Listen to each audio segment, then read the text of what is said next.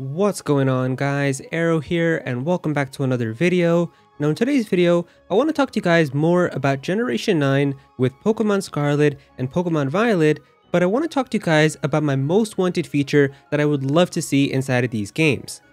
Now this is actually something that I've wanted to see in a Pokemon game for the longest time, and I really do feel like if they were ever going to do this, Pokemon Scarlet and Pokemon Violet would honestly be the perfect games to do this feature.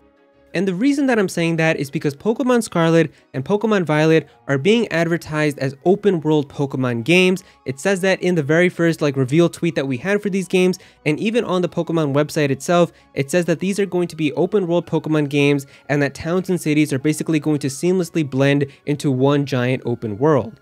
Now what this means is that the entire world is already loaded and you can freely walk from one area to another area without having a loading screen happen in the middle and to have to see the entire new area be loaded. You can just seamlessly walk from one giant area to another, and everything is just interconnected all into the world itself. Having an entire open world Pokemon game is something that I feel like fans have been asking for the longest time, so it's very exciting to see that finally happen with Pokemon Scarlet and Violet. And I really do feel like with open world, it's kind of cool how we've seen the Pokemon series kind of evolve throughout the couple years with the latest games that we've gotten. Pokemon Sword and Shield of course introduced the wild area, which was a very bare bones but kind of open area that allowed you to freely move the camera. And then we got Pokemon Legends Arceus, which was bigger open world areas, but they were still more segmented because you had this one area which would be the Obsidian Fieldlands, but that would just be this one open area that you could explore, and then you had to go back and enter a new open area to go and visit something else. So it's very cool now to finally get to the point where it looks like the entire region is just going to be fully open and you can explore and go wherever you want. And it's because these are going to be the very first open world Pokemon games that I feel like these games would be the perfect ones to introduce this feature. Alright, so what is this feature that I'm talking about? It is having the ability to go to any town or city and challenging the gyms in any order that you wish, with having the teams of the gym leaders be scaled to how many gym badges you currently have. Now this is a concept that I've wanted to see in a Pokemon game for the longest time. Every Pokemon game pretty much has you challenging 8 gym leaders around the region, collecting the 8 gym badges, and then finally challenging the Pokemon League and then the champion. Now in every Pokemon game that we've had so far, pretty much all of the gym leaders are given to you in an order that you have to do assigned by the game itself. So this is the first gym leader that you fight against, and then this is the second one, and that's pretty much how the game goes. Having an open world Pokemon game like this would be the perfect game to finally allow the player to choose exactly which gym they would like to challenge first, and have the gym leaders be able to scale the Pokemon and the difficulty depending on how far you are with the amount of gym badges you already have. Now the Pokemon anime has already kind of confirmed that this does exist in the Pokemon world, and that most of the time when you are battling a gym leader, they aren't really using their full power against you, and they're not going all out because they're really trying to scale it and make sure that you have a proper fight. Even in Pokemon Origins, which is an anime based around Pokemon Red and Blue, when Red does get to Brock for the first time, he decides to use only these 2 low-level Pokemon of Geodude and Onix because Red has no gym badges, but we can clearly see that he has a bunch of other Pokemon that he could have also chosen from. Now because Pokemon Scarlet and Violet are going to be open world Pokemon games, they would be the absolute best games to introduce this concept into the Pokemon series of giving you the ability to go to whatever town or city that you want and be able to challenge whatever gym you feel like going to, instead of having a pre-assigned path that the game already gives you. Now in order to give you an idea for exactly how this would work, let's use the Kanto region as an example, because I feel like the Kanto region is definitely a region that everybody has played at least once or is kind of familiar with it, so it's easy to kind of give you an idea for exactly how to visualize this. So let's pretend the Kanto region is an entire open world, and you can freely go wherever you want within the Kanto region. So after you've received your starter Pokemon from Professor Oak in Pallet Town, you now have the ability to go to any city or town that you desire in the Kanto region because everything is interconnected, it's an open world, and you can go to any gym that you want. So for example, let's use one of my favorite gym leaders from Kanto, Sabrina. If we decide to go to Sabrina right away in Saffron City after leaving Pallet Town, if we make her our first gym leader, she's probably going to use very low level Pokemon against us, like a level 10 Drowsy for example. Her ace is probably going to be a level 14 Kadabra or something, because we currently have no gym badges. But if we decided to battle Sabrina after having like 7 gym badges and beating all of the other gym leaders, now she would be able to use even more of her power, so her team would probably have like a Hypno, an Alakazam, an Exeggutor, and other very powerful psychic Pokemon. It would just be so cool to have something like this in a Pokemon game. Even with some of the other gym leaders like Erica and Misty, if we decided to go to them first, they would probably use low level Pokemon for their typings, but if we decided to go to them after having more badges, they would use more powerful Pokemon. And this also wouldn't be like an insanely difficult thing to develop. There would be 8 gym leaders, you could battle them in 8 different orders, so 8 times 8 would be 64. They would have to make 64 different configurations for each of the gym leader teams, and that wouldn't be super difficult either. They would just have to kind of change what moves they have access to, the different Pokemon that they have access to, and tweak the levels a little bit. It's not like insanely hard and a whole bunch of time consuming things that they would have to do, but it would just be insane to see.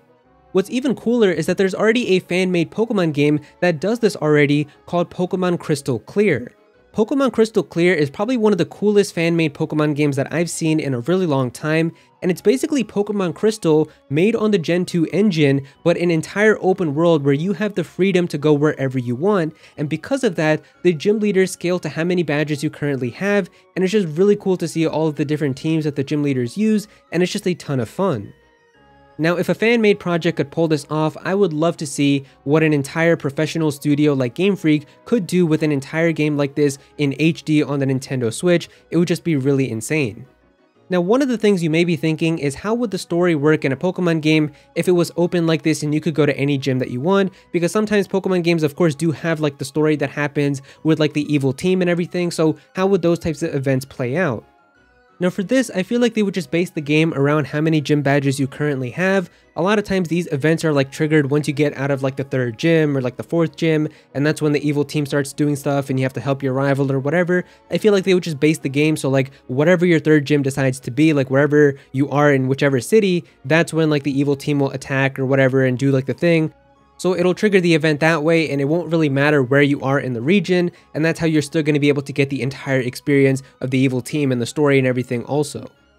Now the trainers on the routes throughout the region would also need to have some gym badge scaling, so like in the Kanto example, if we decided to go to Saffron City right away, all of the trainers that we would run into on the routes would use very low level Pokemon because we don't have any gym badges. That way we don't have to worry about running into a battle in an area where somebody starts sending out level 50 Pokemon. Now the last 2 things that I want to talk about are just why this would be such an amazing idea to have in a Pokemon game. The first reason is that this would make every single player's entire experience with this Pokemon game completely unique to them. If we use the Kanto example again, if I decided to go to Sabrina first, if my friend decided to go to Lieutenant Surge first, if somebody else decided to go to Blaine first, everybody's entire adventure and path would be completely unique to them depending on what they decided to choose, instead of having like a set path that the game already gives you like we pretty much had with every Pokemon game.